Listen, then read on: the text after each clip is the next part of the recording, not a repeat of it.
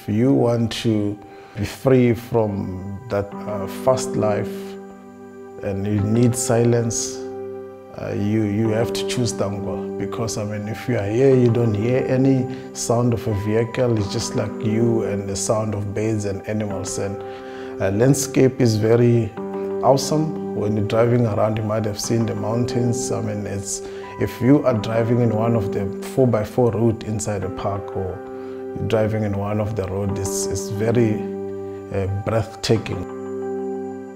We do have wildlife as well that people can see.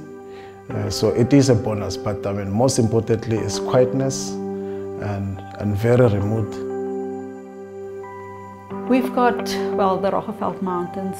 That's lovely here on the side. We've got people going into the kloof to go and camp and so on. That is the one part of it. And then you've got the plains to the other side, where you get more of the animals, the things like gemsbok, eland, kudu, and so on. You'll get them on the plains.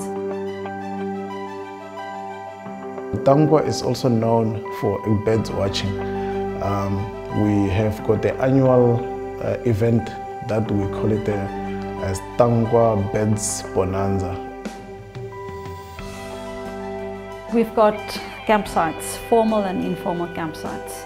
Formal campsites, you've got your own private ablutions, your own kitchen, shower and toilet facilities, whereas our informal sites, there's nothing. It's just a designated place where you camp.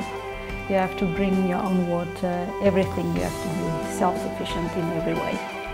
Not even a bush toilet. There's nothing. Then we've got the farmhouses, like the Safer, Parsfontein and Olshoek. Those were actually old farmhouses that were taken over when the farms were taken over.